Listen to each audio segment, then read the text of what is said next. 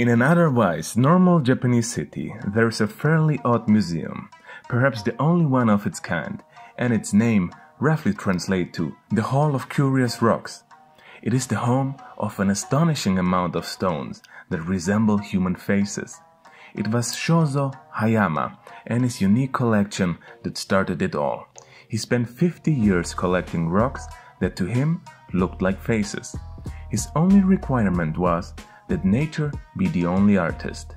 Today, the museum houses around 2,000 rocks with all kinds of human faces, including celebrity lookalikes like Elvis Presley. Even Donald Trump found his way in here. People all over the world send the treasures they find to the museum, and there are currently so many rocks on display that some don't even have names, so the owner occasionally invites visitors to name them. But why in the world is it even possible that we see a human face in a rock, or on a car, in the cooking water, or in our beer? Drunkenness for sure has something to do with it, but it seems that kids like us also see and enjoy faces that really aren't there. What is it all about? The scientific term for this phenomenon is pareidolia, and it is defined as the tendency for incorrect perceptions of a stimulus as a specific, often meaningful object or pattern known to the observer. The word pareidolia derives from the Greek word para, meaning beside or beyond, and the word idealon, meaning form, shape, or image.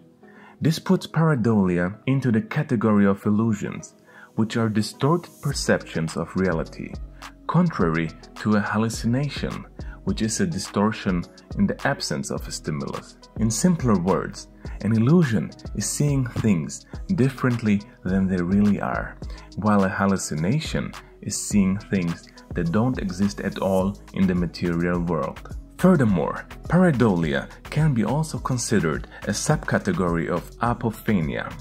That is the tendency to mistakenly perceive connections and meaning between unrelated things.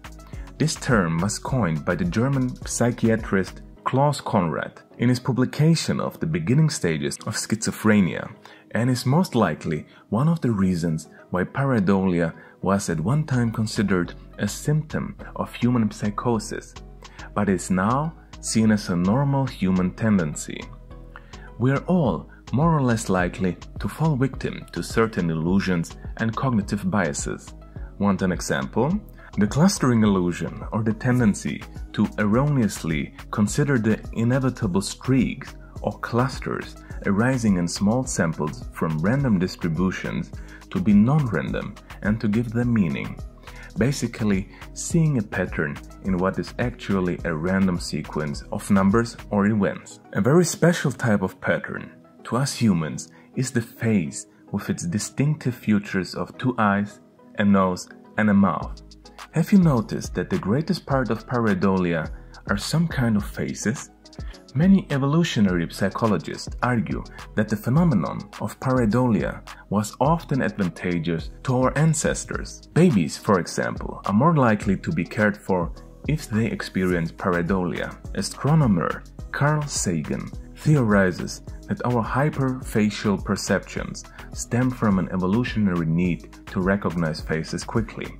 In his 1995 book, The Demon-Haunted World, he wrote that those infants who a million years ago were unable to recognize a face smiled back less, were less likely to win the hearts of their parents, and less likely to prosper. Therefore, it could be argued that the ability to recognize faces enhanced survivability and has allowed pareidolia to pass on through the generations. That's why a baby will also look towards the face of its teddy bear, or even towards the face-like stimulus while the baby is still in the womb. Take a look at these pictures here. It has already been recognized that even newborn babies prefer and have an affinity for face-like stimuli, but now scientists were even able to project a visual light stimulus through the walls of the uterus, showing that the human fetus looks towards three dots that are configured as a face, while not looking towards three dots inverted. This showcases that no postnatal experience is needed for such a preference.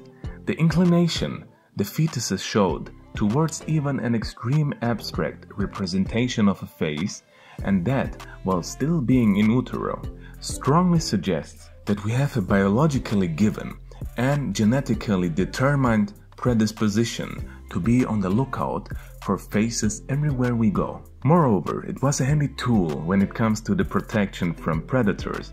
It was safer for the ancestors we evolved from to assume they see a face somewhere hiding in the bushes, even when there is none, making them, in the end, more likely to flee or fight a real predator and therefore survive for longer and reproduce.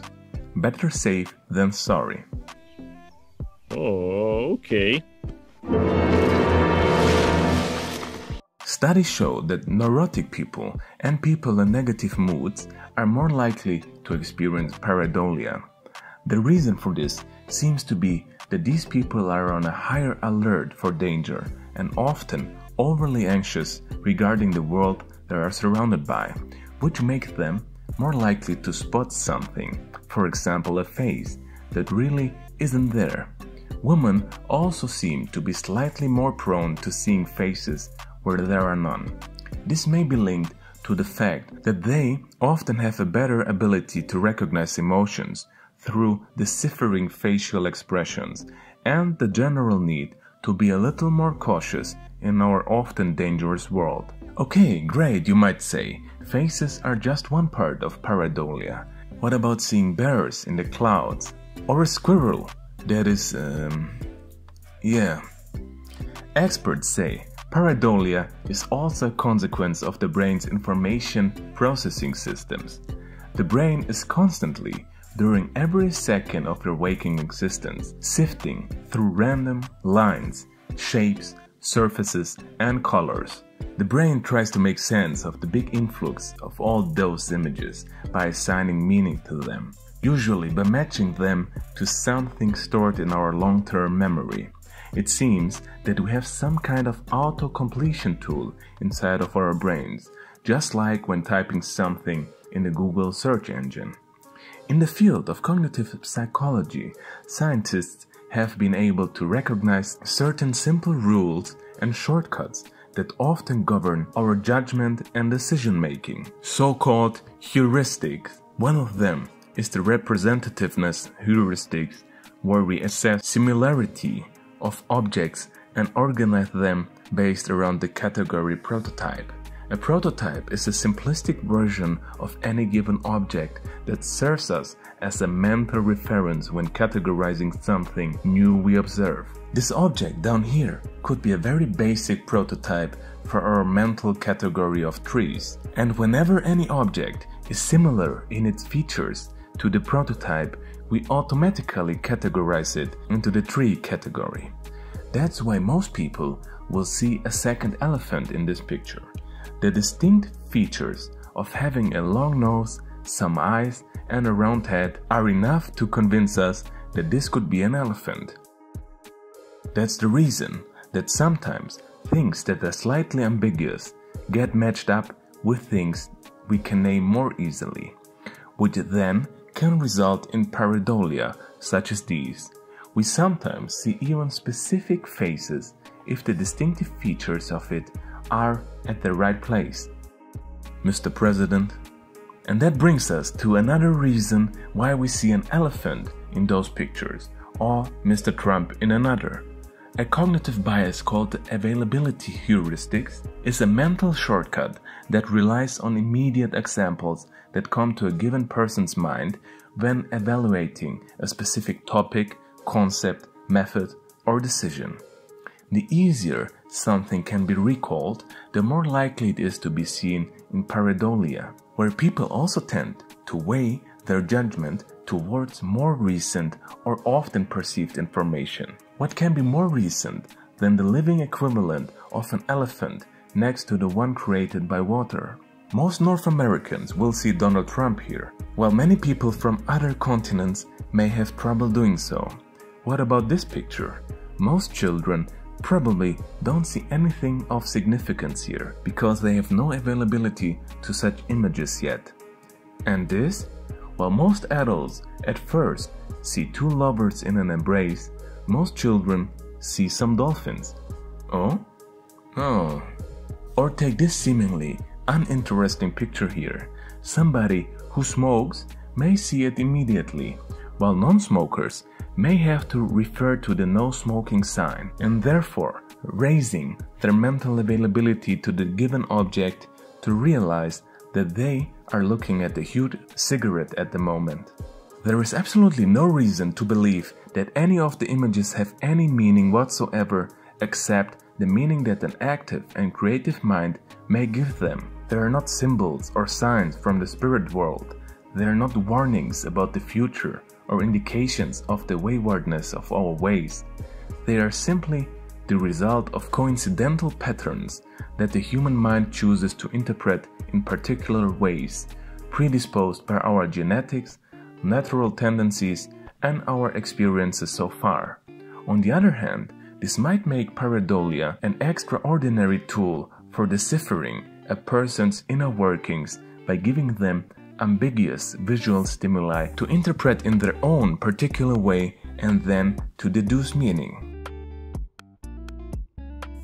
Some psychologists rely on pareidolia in psychological examinations. Occasionally, they will use the so-called Rorschach inkblot test to interpret a person's supposed hidden emotions. The Rorschach test is one form of projective tests, which are personality tests designed to let a person respond to ambiguous stimuli, presumably revealing hidden emotions and internal conflicts projected by the person into the test. The test includes an image that is created by dropping ink on paper and folding the paper in half. The psychologist then asks their patient to interpret the resulting image. In theory, the patient projects their innermost thoughts and unconscious needs spontaneously and without conscious editing into the otherwise random image. However, this method of therapy is widely disputed by psychologists as it has no grounding in facts. And all this very likely explains why people were always so fascinated by pareidolia, the Japanese museum of rocks that look like faces, the use of it in art and architecture. In 2004, a 10-year-old cheese sandwich sold for $28,000 on eBay because it was perceived to have the image of the Virgin Mary burned onto it. Eye bombing is a trend in street art where people try to bring objects to life by putting goggly eyes on it. A subreddit called Pareidolia has 500,000 users, while the Twitter page Faces in Things has 750,000. You're most probably primed now to see all kinds of things in your environment that you haven't noticed so far, so don't be surprised if you notice a couple more faces on your way back home. If you have made it so far in this video, and after learning a lot new and interesting stuff, it would be amazing if you subscribe to the channel, or at least leave a like and a comment, because it would help others and me out. Peace!